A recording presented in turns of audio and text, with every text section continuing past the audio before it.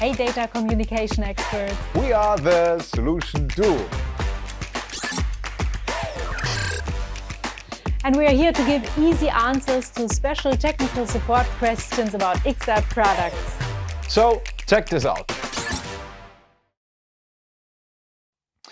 Hey Janina, I tried to run my USB to CAN V2 adapter with the operating system virtualization tool VirtualBox from Oracle, and I couldn't manage to get a connection, just nothing happened. Do you have any idea how I can achieve that?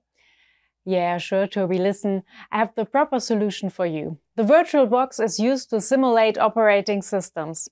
Especially developers use it as a safe testing and application environment, for example, to test our USB to CAN device in different operating systems, not having an impact on your main system, which of course is pretty useful. Okay. The free version of the VirtualBox only supports the USB 1.1 standard and not the high-speed USB 2.0 standard that our USB to CAN adapters use. Got it. So there's really no possibility to use our adapters with the VirtualBox or any other virtualization software tool? Oracle offers a commercial extension pack for the VirtualBox. This one supports as well the USB 2.0 standard. I will put the link to it here in the description. But alternatively, you can use the virtualization software from VMware.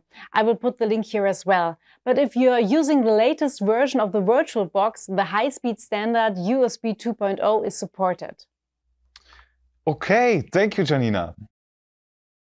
Thanks for watching. If you have a tough support question, please leave us a comment And subscribe to our channel.